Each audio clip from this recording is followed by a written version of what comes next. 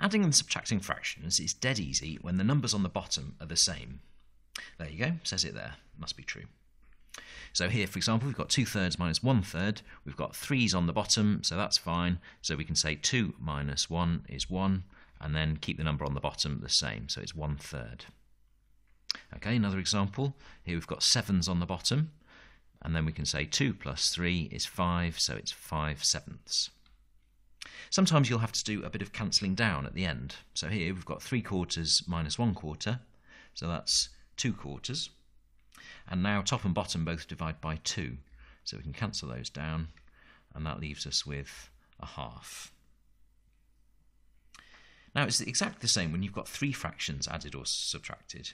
So these are all ninths, so we can say 1 plus 4 is 5, and then take away 2 is 3, so it's 3/9. And then we can cancel down, top and bottom both divide by 3, so that leaves us with 1/3. All well and good, but sometimes the numbers on the bottom of the fractions won't be the same. So here we've got 1/4 and 1/3. What are we going to do with this? Well, are we going to say that it's 1 plus 1 is 2, and what are we going to do on the bottom? 4 plus 3 is 7. Let's do that. No. I certainly hope you're not going to do that, because that's really disgusting. You're making me feel a bit sick. I'm going to get rid of that. No, what you need to do is you need to make the numbers on the bottom the same. So you do that by finding the lowest common multiple of the numbers on the bottom. So that's the first number that's in the times tables of both numbers. So in this case, it's 12. So you need to convert 1/4 into 12ths.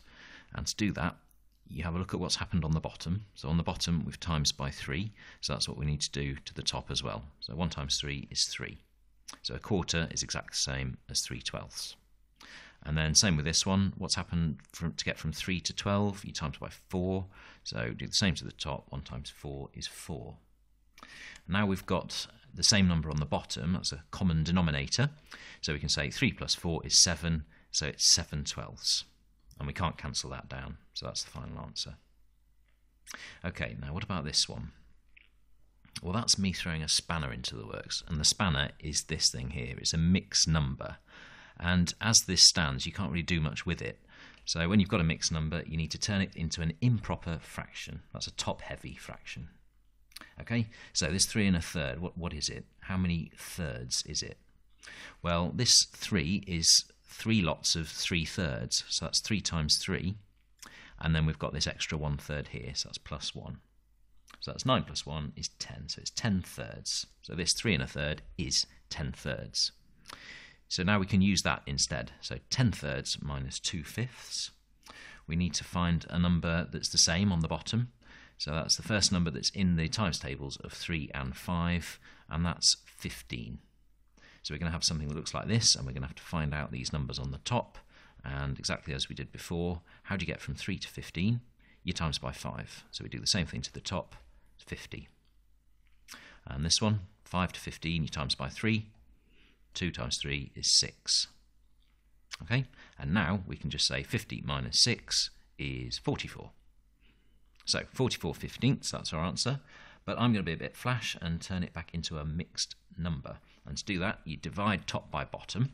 So 44 divided by 15, well, it's a bit awkward, but 2 15s are 30, and that would leave us with a remainder of 14.